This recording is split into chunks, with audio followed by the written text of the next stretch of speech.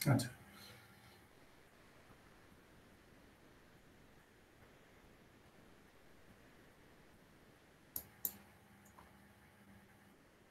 আমরা এখন যে জিনিসটা নিয়ে ডিসকাস করব সেটা হচ্ছে প্যালিন্ড্রোম টেস্টিং। ইংরেজিতে কিছু কিছু শব্দ আছে, তুমি যদি ওই সমস্ত শব্দগুলোকে রিভার্স করো, শব্দগুলো কিন্তু একই থেকে যায়, কোনো পরিবর্তন নাই।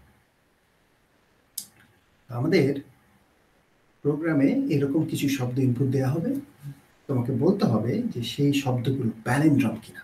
Write down a program that will take a word as input and will determine whether the word is a palindrome or not. A palindrome is a word that reads the same backward as forward. তো এরকম শব্দ কি হতে পারে? যেমন আমরা যদি দেখি মম, মমকে যদি তুমি রিভার্স করো, মম থাকে dad, then I, level, even madam. এই সমস্ত শব্দগুলোকে তুমি যদি রিভার্স করো, দে রিমেইনস দ্য সেম, কোনো পরিবর্তন নেই। এখন কথা হচ্ছে এইরকম প্রবলেম আমরা সলভ করবো কিভাবে? লজিকটা হচ্ছে যে আমি শব্দটা ইনপুট নেওয়ার পরে শব্দটাকে উল্টো দিক থেকে একটা একটা করে অক্ষর নিতে থাকবো, অক্ষরগুলো নিয়ে অন্য আরেকটা জায়গায় রাখবো। তাহলে আমার একটা অ্যারেতে তো অবশ্যই শব্দটা থাকবে, আমি আরেকটা অ্যারে নিব, দ্বিতীয় অ্যারেতে প্রথম অ্যারে থেকে অক্ষরগুলো রাখার চেষ্টা করব এবং রাখার সময় প্রথম অ্যারের উল্টো দিক থেকে অক্ষরগুলোকে নিয়ে নিয়ে রাখবো। এটা হচ্ছে বেসিক। এবার আমরা যদি একটু উদাহরণ দেখি, যে ধরা যাক আমাদের শব্দটা হচ্ছে লেভেল, তখন আমরা কি করব, যে এটা হচ্ছে আমাদের স্ট্রিং এস, আর আরেকটা স্ট্রিং যদি চিন্তা করি টি, এস দিয়ে টিকে ফিল আপ করবো, কিন্তু রাখার সময় এইটাকে আগে রাখবো। তাহলে এ চলে আসলো প্রথমে, এল, তারপরে একে আনবো ই, তারপরে একে আনবো ভি, দেন আমরা ইকে আনবো, ফাইনালি আমরা লাস্ট এলটাকে আনবো। তাহলে এভাবে আমি যদি রিভার্স করে নিয়ে আসি, এরপরে আমি এস এবং টি ম্যাচ করার চেষ্টা করবো। আমি দেখবো যে এর প্রথম জায়গাটাতে যা আছে এরও প্রথম জায়গাতে একই অক্ষর কিনা। ইয়েস। এরপরে এর দ্বিতীয় জায়গায় যে অক্ষরটা আছে এরও দ্বিতীয় জায়গায় একই অক্ষর কিনা। তাহলে রিভার্স করার পরে এবার 1-to-1 ম্যাচিং, প্রথমটার সাথে প্রথমটা, দ্বিতীয়টার সাথে তৃতীয়টা। আমরা দেখবো যে কয়টা মিলে যাচ্ছে। যদি প্যালিন্ড্রোম হয় তাহলে সবগুলো মিলতে হবে। এবার একটা শব্দের মধ্যে যদি 4টা অক্ষর থাকে, প্যালিন্ড্রোম হলে 4টাই মিলতে হবে। এটা হচ্ছে বেসিক আইডিয়া। এবার আমরা যদি পাইথন শব্দটাকে রিভার্স করি, প্রথমে আমাদের এন চলে আসবে, তারপর দেখো ও উল্টো দিক থেকে আনছি কিন্তু, তারপরে আমাদের এইচ, দেন টি, তারপরে আমাদের ওয়াই, ফাইনালি আমাদের পি। উল্টো দিক থেকে আনাতে পি সবার শেষে চলে গেল। আমরা একটা শব্দ যদি দেখি, যেমন ওয়েলকাম, ওয়েলকামের দেখো প্রথমে ই চলে আসলো, এইটা হচ্ছে আমাদের টি স্ট্রিংটা, আর এটা হচ্ছে আমাদের এস স্ট্রিংটা। এস থেকে প্রথমে ই চলে আসলো, তারপরে এম আসলো, ও আসলো, সি আসলো, এল, ই, ডাব্লিউ। আমরা একটু প্রোগ্রাম করে দেখি যে কি দাঁড়ায়। প্রোগ্রামটার শুরুতেই আমাদের যেটা করতে হবে, আমরা শব্দটাকে ইনপুট নেওয়ার জন্য দুটো স্ট্রিং, দুটো অ্যারে নিলাম, ক্যারেক্টার অ্যারে। এরপরে এর মধ্যে ট্রাভার্স করার জন্য দুটো ভ্যারিয়েবল লাগবে, একটা আই, একটা জে। আই দিয়ে হয়তো আমরা এস এর ভেতরে ট্রাভার্স করবো, আর জে দিয়ে টি এর ভেতরে। লেংথ রাখার জন্য আমরা একটা ভ্যারিয়েবল নেব, আর কয়টা ম্যাচ করলে একটা কাউন্টার নিতে হবে। শুরুতে কাউন্টার ভ্যালু 0। আমরা প্রথমে এই শব্দটাকে ইনপুট নিয়ে নেই, এস এর মধ্যে নিয়ে নিলাম। এবার আমরা জানি না যে এস এর লেন্থ কত, তাহলে আমরা str লেন করে এস এর লেন্থটা বের করে নিলাম। এখন শুরু কোথা থেকে দেখো, আমরা আই দিয়ে এস এর ভিতরে ট্রাভার্স করবো, আর জে দিয়ে ওয়েল উল্টাটা হতে পারে, আই দিয়ে টি এর ভিতরে এবং জে দিয়ে আমরা এস এর ভিতরে ট্রাভার্স করবো। তো জে এর মান কি হবে সেটা আমরা পরে দেখছি। আমাদের কাজ কি, কাজ হচ্ছে টি এর 0 পজিশনে আমাদেরকে নিয়ে আসতে হবে এস এর লাস্টটা কোথায় আছে, n-1। যেমন আমার যদি 4 অক্ষরের শব্দ থাকে তাহলে লাস্টটা আছে 3 নাম্বার পজিশনে, তাহলে 3 নাম্বার পজিশনের জিনিসটা নিয়ে এর ফার্স্ট পজিশনে রাখতে হবে। এরপরে সেকেন্ড লাস্টটাকে নিয়ে এর সেকেন্ডে রাখতে হবে, এর সেকেন্ড পজিশন হচ্ছে টি1 এ রাখতে হবে n-2 কে নিয়ে, তাহলে সেকেন্ড লাস্টটাকে নিয়ে সেকেন্ডে, থার্ড লাস্টকে নিয়ে থার্ডে।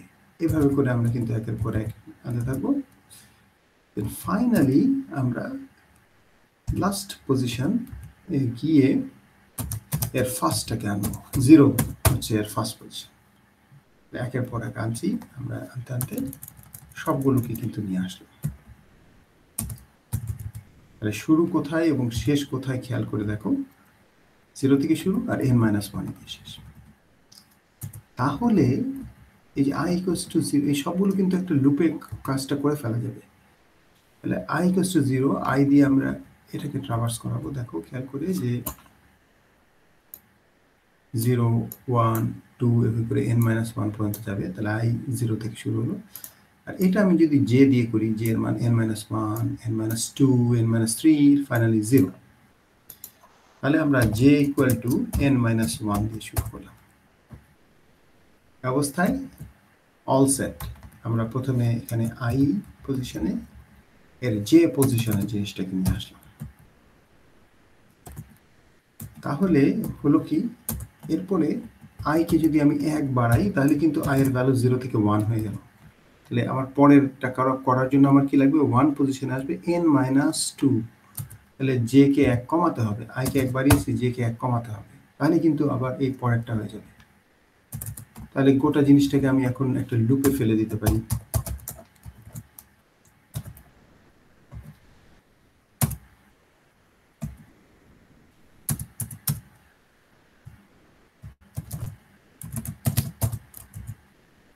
তাহলে এটাকে আমি লুপে ফেলে দিলাম, বাকি অংশ কিন্তু আর লাগছে না।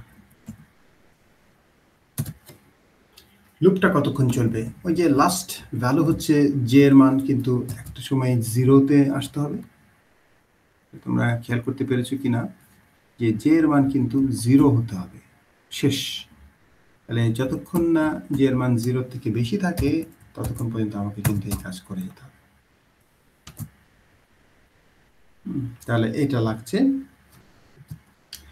এইবার আমরা কি করব, কয়টা ম্যাচ করলো সেটা দেখবো। আমি তো উল্টো করে নিয়ে আসছি, কিন্তু ম্যাচ তো করতে হবে। তাহলে আমি আবার একটা ফর লুপে চলে যেতে পারি, যে ফর i = 0, i n, প্রত্যেক লেন্থ পর্যন্ত যাবো i++। তো আমরা এবার দেখবো যে কয়টা ম্যাচ করলো, অর্থাৎ s এর ফার্স্ট পজিশন i-তম পজিশনের সাথে t এর i-তম পজিশন ম্যাচ করেছে কিনা। যদি মিলে যায় তাহলে কাউন্টার 1 বাড়াবো, না মিললে কাউন্টার বাড়বে না। লুপ শেষ। এখন আমাকে দেখতে হবে যে কাউন্টারের ভ্যালু n এর মানের সমান কিনা, অর্থাৎ সবগুলো ম্যাচ করেছে কিনা।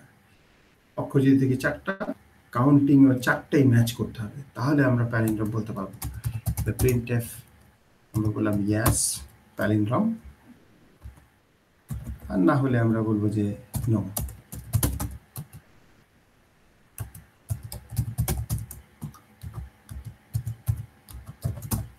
এভাবে আমরা এখন একটা রান করে দেখি।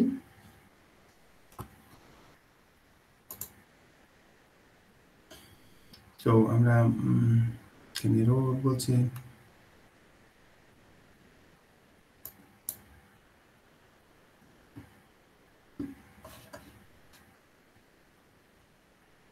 for I to 0, okay, German.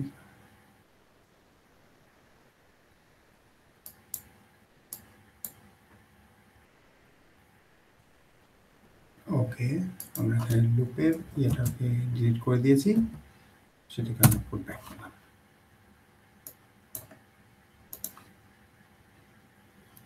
So let's see, there's another error. Okay, এই জিনিসটা কোথেকে আসলো? ওকে, তাহলে আমরা এখন মম দিলাম। ইয়েস, আবার রান করি। আমরা এবার দিলাম ড্যাড। ইয়েস, আমরা দিলাম ম্যাডাম। ইয়েস, আমরা দিলাম স্যার। না, এইটা হলো কি আমাদের কমপ্লিট সলিউশন। আমরা কি করলাম, প্রথমেই আমরা উল্টো করে কপি করলাম, এইটুকু জিনিস উল্টো দিক থেকে কপি করে টিতে রাখতেছে, আর এইটুকু জিনিস দেখছে যে কয়টা ম্যাচ করলো। এখন সেই সংখ্যাটা যদি এন এর সাথে মিলে যায় তাহলে প্যালিন্ড্রোম, আর না হলে প্যালিন্ড্রোম হবে না।